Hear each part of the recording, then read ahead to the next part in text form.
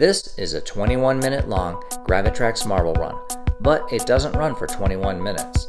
Initially, my goal was to build a 1,000 second track, or 16 minutes and 40 seconds, for a 1,000 subscriber special. But rather than design the track from scratch, this MarbleRun was created by combining 7 tracks based on your track designs, plus 3 tracks of my own. I tried to get the track to run from beginning to end about 80 times before giving up. These tracks contain just too many GraviTrax action tiles, which randomly fail in surprisingly unpredictable ways due to their loose fit and sloppy operation. Ravensburger did not design GraviTrax with the precision of Lego pieces. So the record of a 20-minute GraviTrax MarbleRun built by Honoburn and Blue Blizzard still stands, and they get to keep their crowns. They were able to accomplish their feat by using only a few GraviTrax action tiles, relying instead on a trick of vertical tracks that launch marbles above. Now, let's watch the 21-minute MarbleRun pieced together from shorter video segments. Somewhere within this MarbleRun, you'll see a marble launching tower with 5 marbles. Just for fun, pause the video now and write your guess in the comments below of what order you think the marbles will be released. Will it be 3, 4, 5, 2, 1, or 5, 1, 3, 2, 4? There are 120 possible combinations. No fair skipping ahead to find the answer. Write your guess in the comments now, and then watch to see if you were right. Now enjoy the MarbleRun.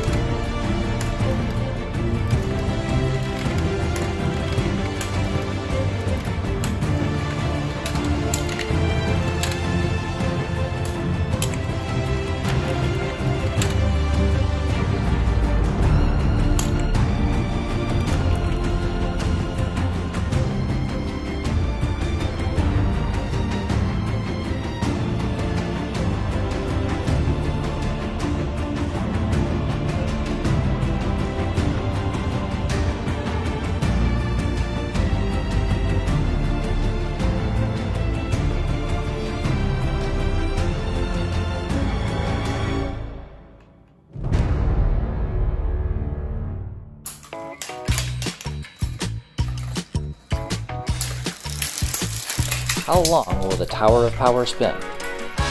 Click here to find out.